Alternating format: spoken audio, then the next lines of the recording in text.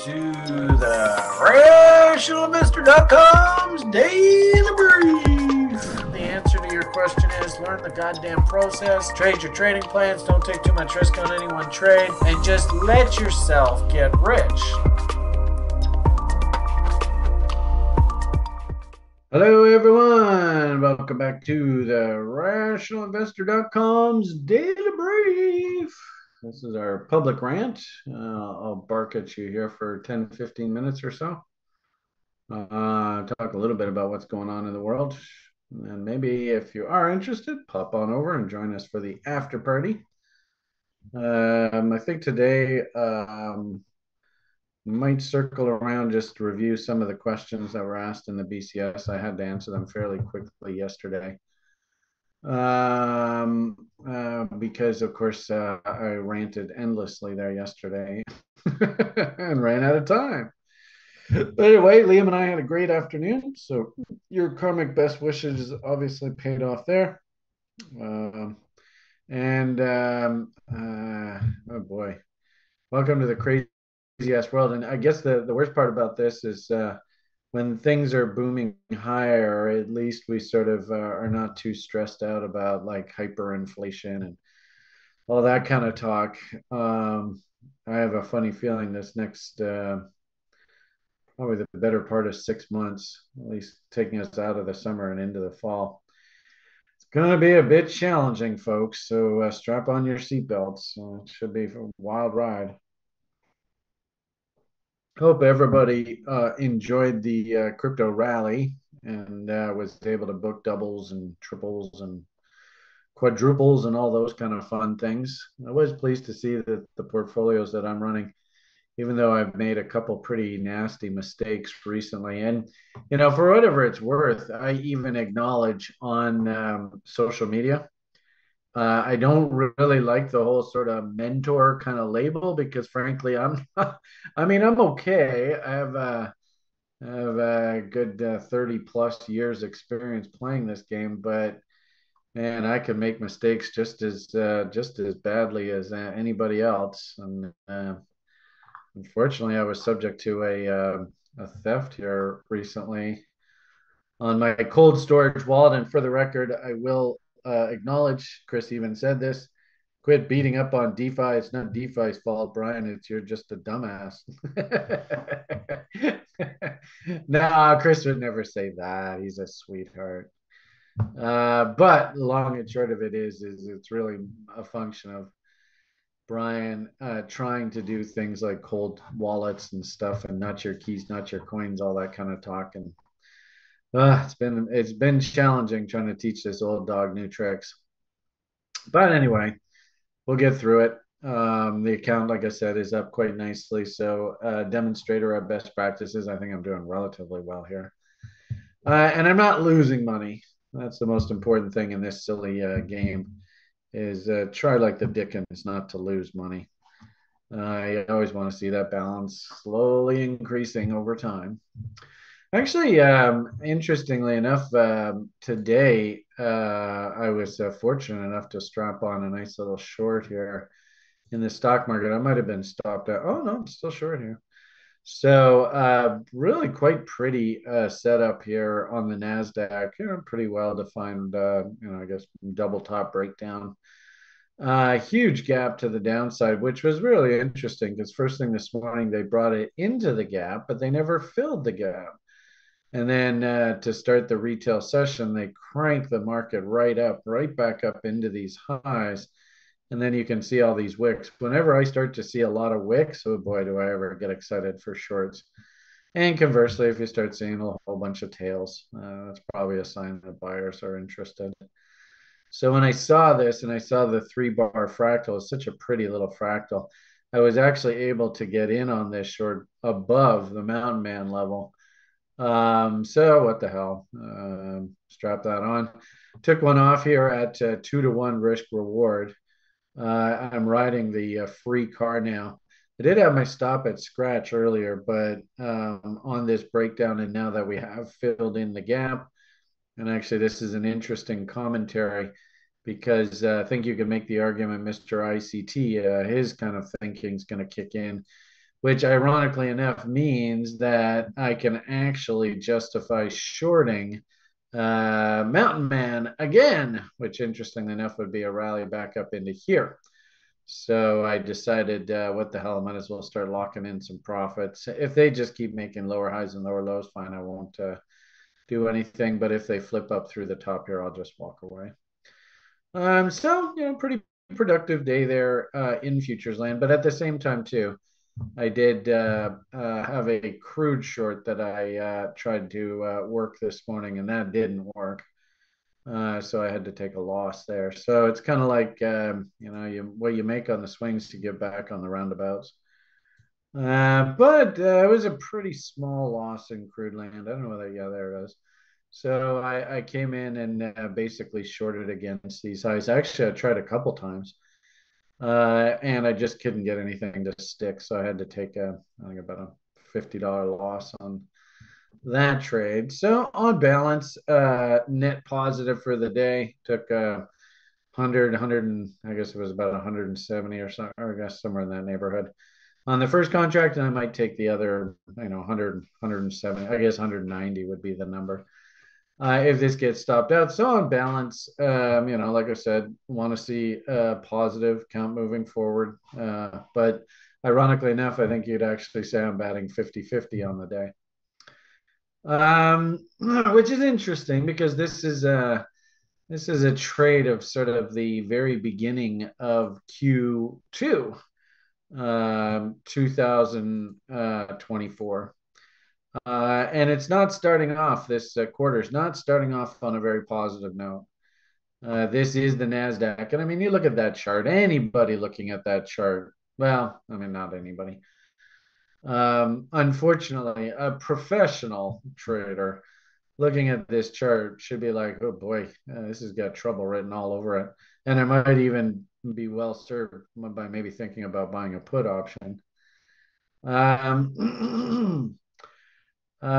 So, and I did find it, being sort of the beginning of Q2, sort of look at the broader market. What are we sort of setting ourselves up for the quarter? I don't mean to be rude, but wow, what a day. And if anything, what I like to do is sort of along the lines of that Mr. ICT kind of guy.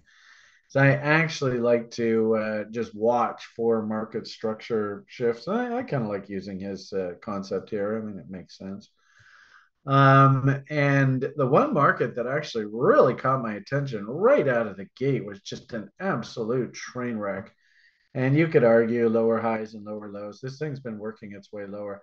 Last night before I went to bed, with it trending down, I want to identify where market structure will change, and of course that'll be a break of that high there. But which way did this market go? It puked out. I mean, it went down. So no market structure shift here whatsoever. And I was actually even sharing in the community this US dollar chart. And I got to say, man, this US dollar looks uber strong here. Multiple bull ABCDs working all over the place. I did this. Looks like I just got stopped out on that NASDAQ trade. So anyway, now ironically enough, what I should do, since that ICT level guy, his level was tripped up, I should actually now just go and throw my order in. This is the appropriate level based on Mr. ICT stuff.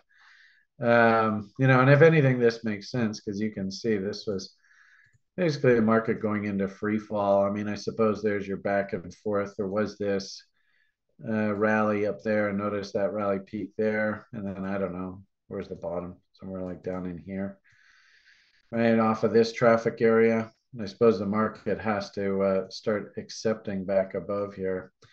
But you can kind of see the market was one directional through all this. So we can get a nice little counter trend rally back up into Mountain Man levels. Actually, I have permission to short against that high right in there. So that's kind of interesting.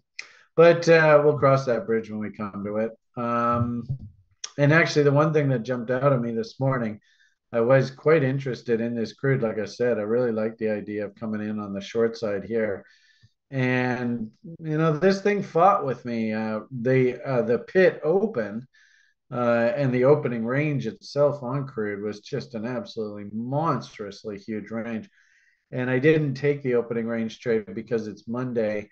Because quite often after holiday weekends and stuff, they like to set traps. I've done noticed this a lot in this opening range trade. And if you have a hugely booming up market like this, I don't want to buy here. You're basically coming in and buying the top of the market. So they did that. Um, got just the knee jerk opening range trader guys to go long right there, and then they just totally broke their hearts. So I wasn't like overly impressed with and this is a good note for you. Coming back after a holiday long weekend, um, it is the first day of the second quarter, I suppose, officially. Um, Not a big surprise to see some shenanigans and stuff like, just you're expecting a nice fluid move. So, if I see a big jump up like this after a huge rally in the market, I can't take that trade. So I passed on that today. As I said there a moment ago, I even had things like bearish bots set up to justify shorts here in crude, and they all got busted out. So anyway, took my shots. Live by the sword, die by the sword. It's just the way it goes. But this crude oil, holy crap, is it strong in here? Wow, look at that move. And actually, interestingly enough, we're coming up to what I would consider historic levels here on the crude. So, Johnny Hoagland, I think his next level is up here, yeah, around 87.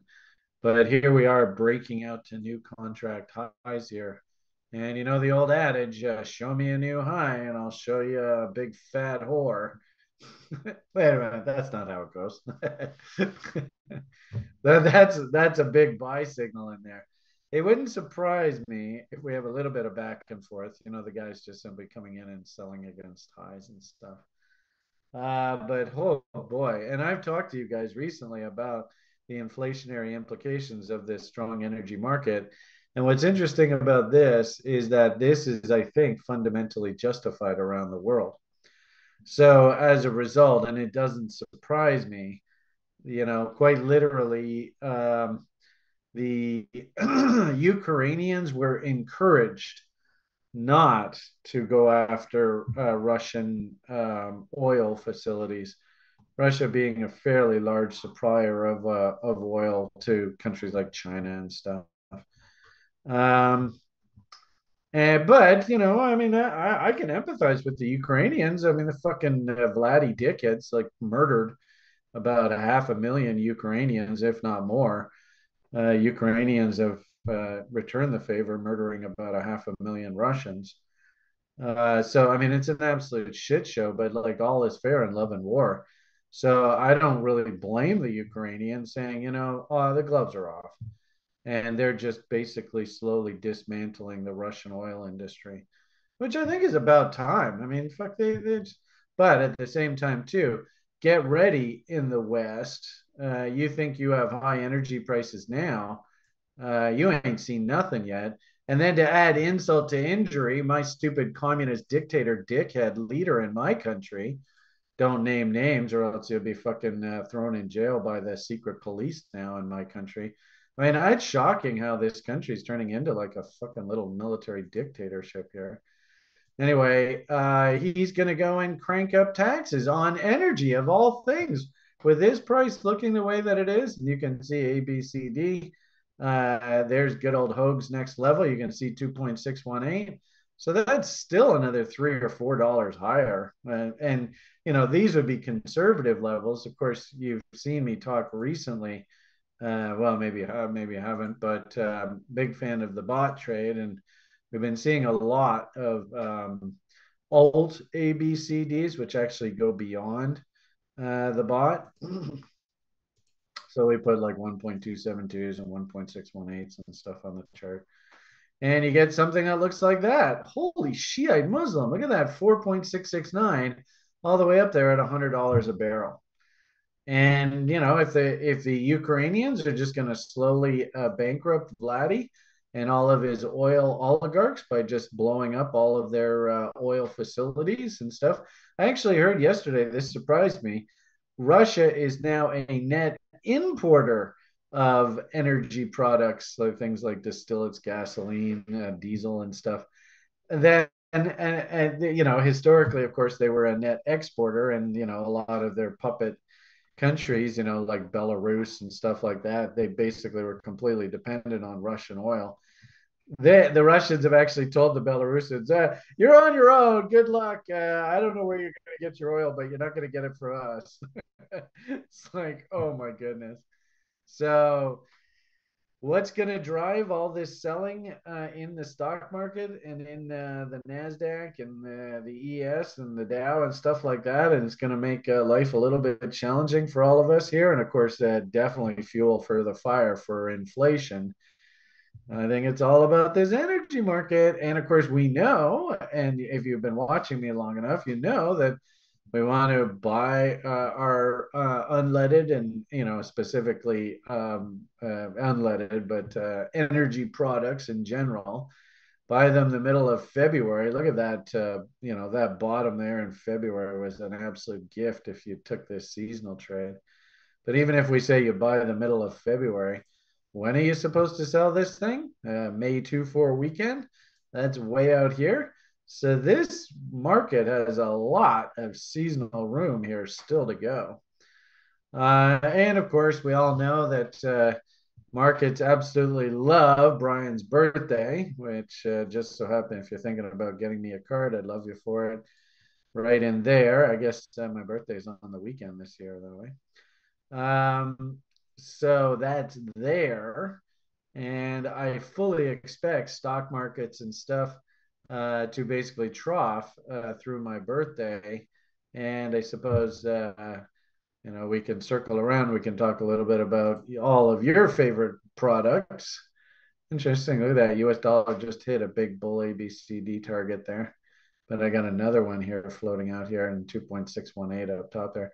Interesting. Look how we banged into this 4.669. So maybe we'll see a little bit of sort of calming down in the currencies market. Did I mention that the euro is just an absolute falling apart here this morning? I couldn't believe that.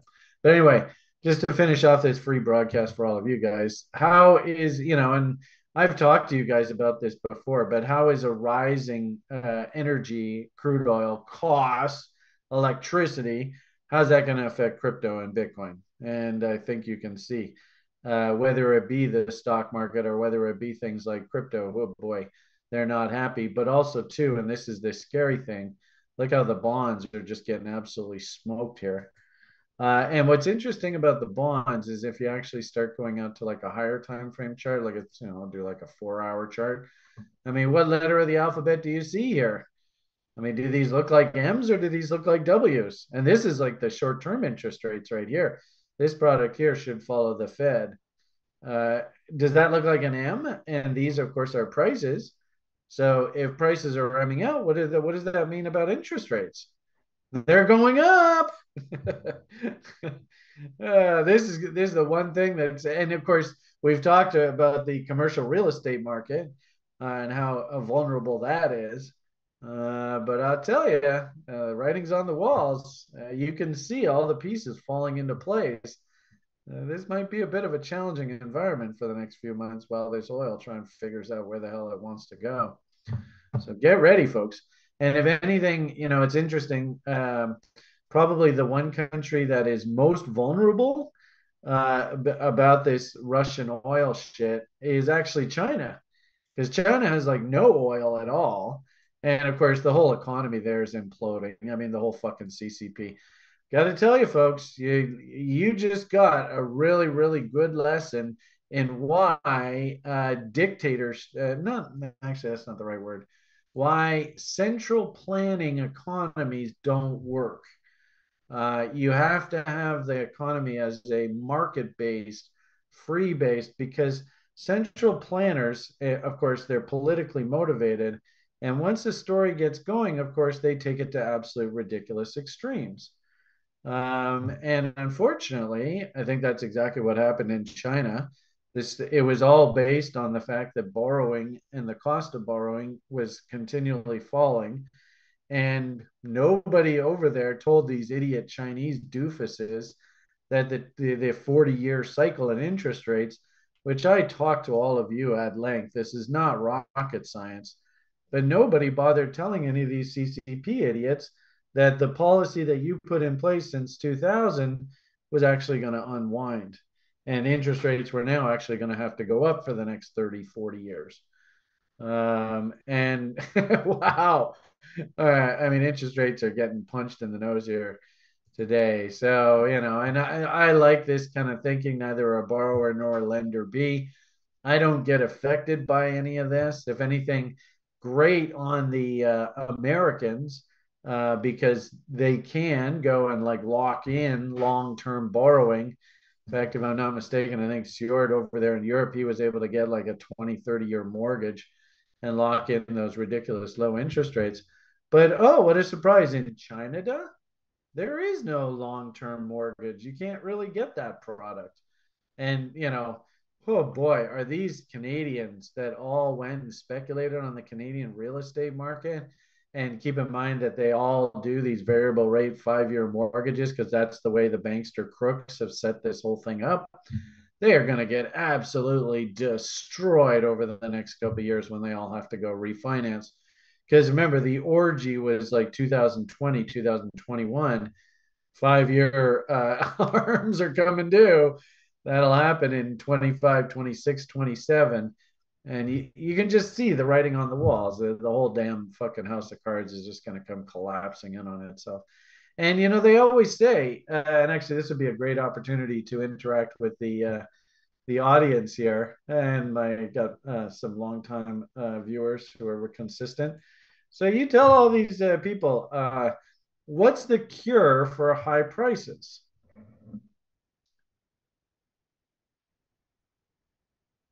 If you know what the cure for high prices is, then you'll understand exactly what's going to happen in China. That's right, Cotter. Well said. Oh, very good. Oh, you guys. Oh, you're all such awesome participants. +1 for Omar, +1 for Adam, +1 for Cotter, +1 for Constantine, +1 for DMAC. Oh, you guys are so smart. Okay, let's finish off this broadcast with a quick boo at your crypto. Did hear an interesting question in the AMA, and we'll circle back around and review these questions in the after party here today, because there was one question that was asked here. Coinbase to add LTC, BCH, and Dogecoin to their derivatives products. You think this is going to have any effect on the market? And I was so impressed with this question, I actually went and pulled up charts. And frankly speaking, I think that's exactly what's driving a lot of these shit coins and altcoin market. Like we saw recently, and it kind of left me scratching my head, that Litecoin was dramatically outperforming the big boys. The big boys were all just going sideways. And there's Litecoin just continuing to ratchet higher highs and higher lows. And I'm like, what the hell is going on here? I couldn't understand it. But actually seeing this person's comment, it makes complete sense. And, back in Orange to Pay days, and from what I understand, he's gaining inertia. And I even predicted that I said, get ready, Mr. Trump's going to come back in 24, 25, and he's going to fucking rock all our worlds again. You can't write better fiction than reality, I swear. Anyway, so the point is Bitcoin put in its top that particular cycle right on the listing of Bitcoin futures contracts. Oh, what a surprise. And it's interesting that the names that people were mentioning, B Trash. I'm surprised B Trash even still trades. Look at that; it got all the way down to $100. Jeez. Anyway, Dog Money. Oh boy, there's a big fat W. Get ready for Dog Money face rips. And of course, there's Litecoin. And actually, interesting, Litecoin's still underperforming. But I have said recently, remember I had said, geez, Litecoin sure looked like a really good buy there about I guess what, about 3 or 4 months ago. Completely missed that opportunity, but I was wondering why the hell were these damn things moving up as aggressively as they were? And I think we got our answer. So interesting. It will be interesting to see when the actual date of these derivatives products are actually listed. And you guys probably know this answer. But one thing I did notice, and I was barking about this yesterday, and I put even tweets about it. And oh, look at that! Oh, look how close we came to the fucking level! Oh my goodness, crazy.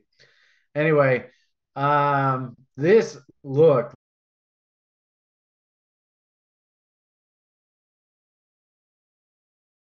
too low here. At the very least, I would expect, maybe we come back up, then test the low, and if this is actually a W, fine, great, put that W in. So I'm not really in any hurry to even do anything here whatsoever. As if anything is probably just more a commentary on the market. And how do you think those people that bought that master class just go and buy Bitcoin at $70,000 and you're going to make a fortune? Oh, by the way, $5,000 bill, please pay me now.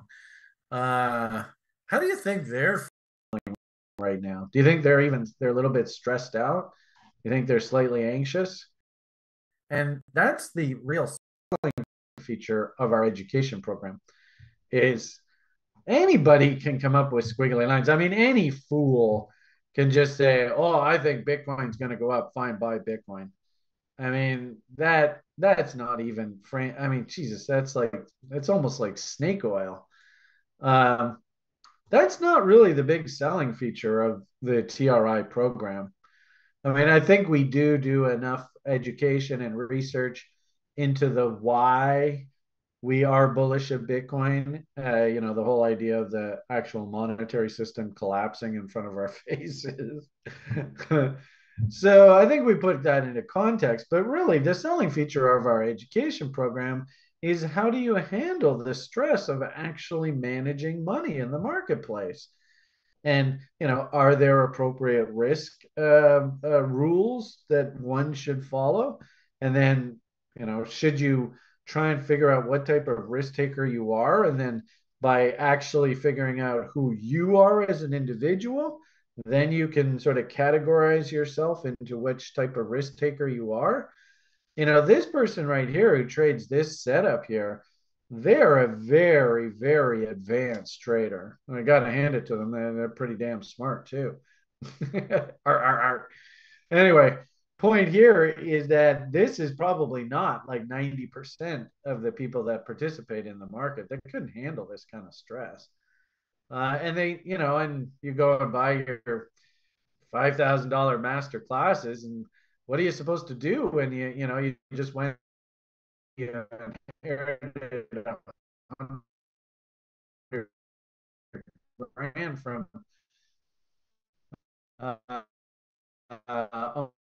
uncle 70 G's here, $1,000 or so.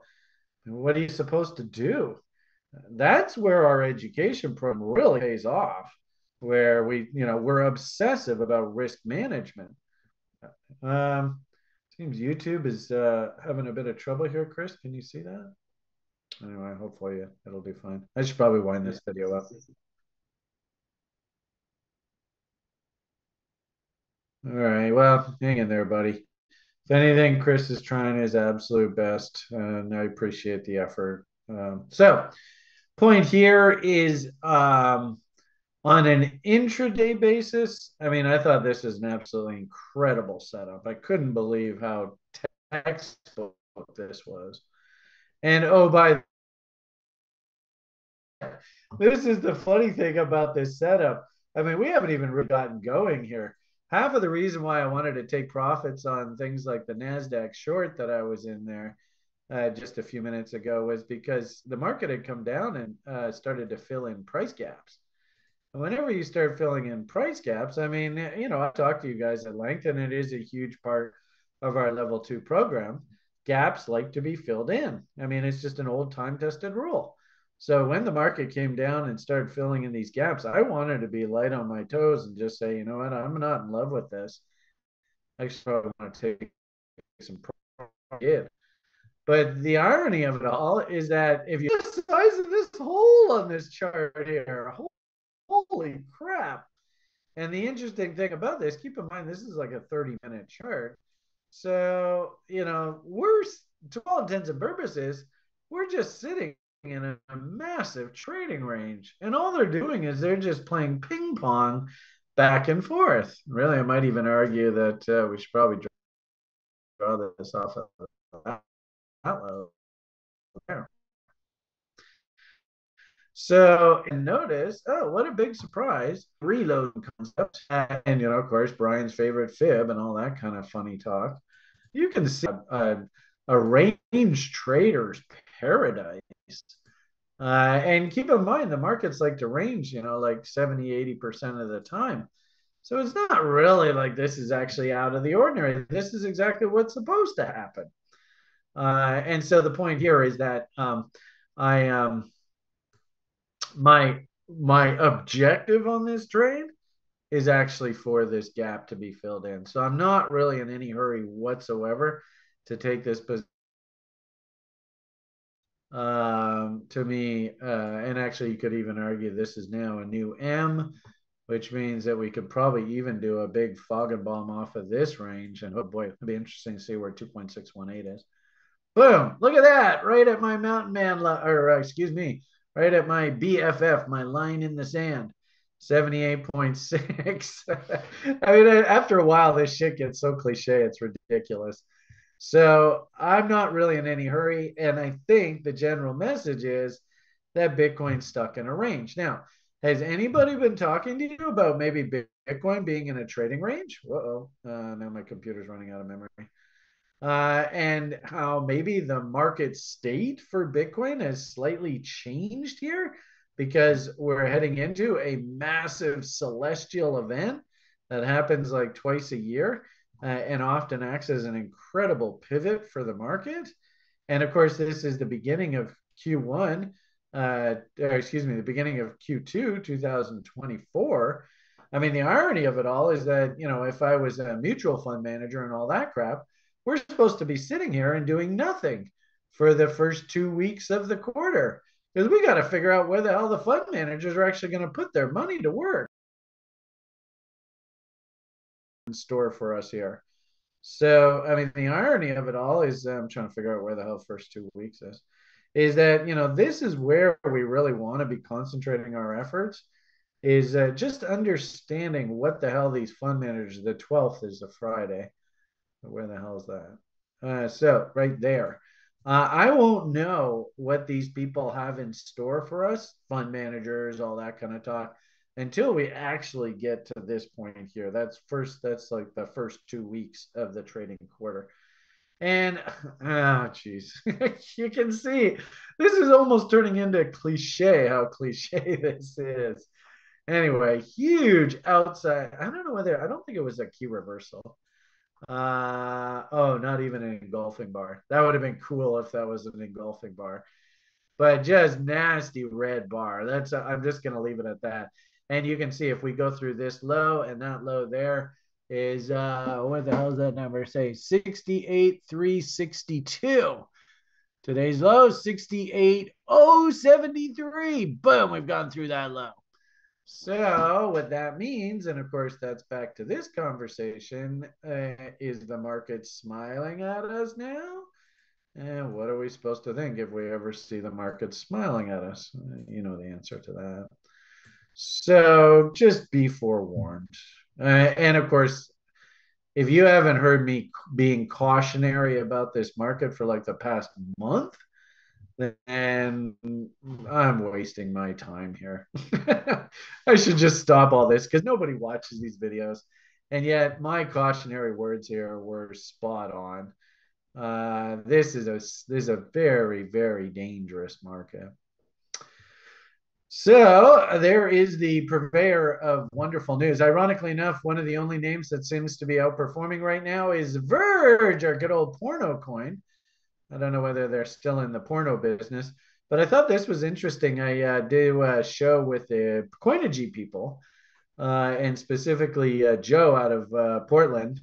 If I can pull him away from eating his ranch. And this was one of the very first names that I told him. I said, keep an eye on this. This is basically setting up.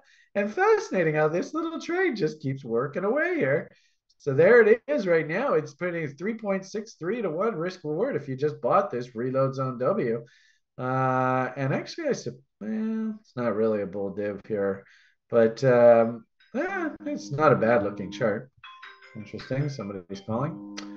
So anyway, other than that, I don't see anything to get excited about in crypto. It is an ugly, ugly market state out there. And I'm just going to try and talk through this silly cell phone going off. All right, there, it's done.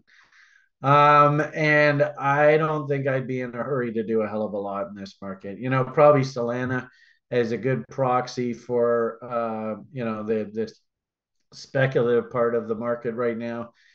That's a nasty looking chart. It's not really actually divs, which is interesting, but still very dangerous. Interesting how we banged into 2.618 and then we've just stalled here. I think probably the public would probably be best just to leave this stuff alone, let it settle down. I mean, you can see how far down reload zones are here if we just use this range now. And I'm not making any predictions. I'm not in the business of making predictions. I just trade setups when stuff comes in that basically statistically we've seen over the years that if this happens, then that usually happens. What I would just simply say is, there is reload zones. I've barked at you guys long enough about reload zones. So I hope you can appreciate the amount of risk that's in this market. And then I suppose the final thing that I'll mention is I was commenting, although I don't know, actually probably off this weekly chart it'll work. This is what I kind of think is our future in a weird sort of way. If we can just come down into Collins pump chaser zone, 38.2 first stop target, good old Ray barbecue. WD GAN 50% roll. This would be the natural sort of that post-halvening event dump expectation window would be to have this 50% level traded to. That's what happened in 2015-16. If that's the case, then just, can we politely just put in a nice bottom and then set up our nice seasonal summer rally window? I'd love to see that. There is a danger because keep in mind, Litecoin did it, right? If we look at Litecoin, actually, I should probably stop talking. I'll carry this on in the after party looking at and you guys have all heard this before, but just understand that, and this is what I've suggested to people is, here is my birthday is right there. So I actually like the market dumping into my birthday. It almost always happens. I don't know what path this is going to take, some up, some down, but usually around my birthday, the market's not very happy. And I actually think that over that sort of following month period, we're going to slowly carve out some sort of bottom in here. So until that happens, I really just got to cool my jets. And really, I might suggest a lot of you, if you are so good at trading that you can do this kind of activity in the market and trade ranges, okay, great, rock it. But most of the public is not at this level of trading. So if you're just, little old ladies, Joe's six packs, those kind of things, I think it's in your best interest. Just fiduciary responsibility, not selling any newsletters. I'm not selling you participating in some fucking ICO or something. I'm here just working, in your best interest. And frankly speaking, my opinion here is that the public could actually get really hurt badly here over this coming while. And of course, all the anecdotes of please just go and buy Bitcoins. And take my master class for only $5,000 and I'm going to go on a whiteboard and just write Bitcoin and put a circle around it. All that kind of talk, that's actually very indicative of end of bull market behavior. And what a surprise. I think a lot of them, well, I don't know. It would be interesting a month or two from now to do a follow up and see how those people did. Because frankly speaking, I think they'll probably go very quiet here. But anyway, we'll see what happens. So wish me luck on my shorts. I did actually hop off on that Nasdaq trade. I think you saw that I'm out of that now. I would like to see a nice counter trend rally back up in. I'll even give you a level here. I'm going to be watching 18,536 like a hawk, and that's coming back into this traffic zone. I could very easily see us come back and kiss the underside of this structural fail level, and it wouldn't surprise me if that's like 78.6. So what a shock. I'm going to give you a level. I'm going to tell you the best thing for you to do right now is watch for the reload zone. And maybe consider joining the short then. All right. Have yourselves a great day. PMA for the win. All the best. Hugs and kisses. The only way prize is bye.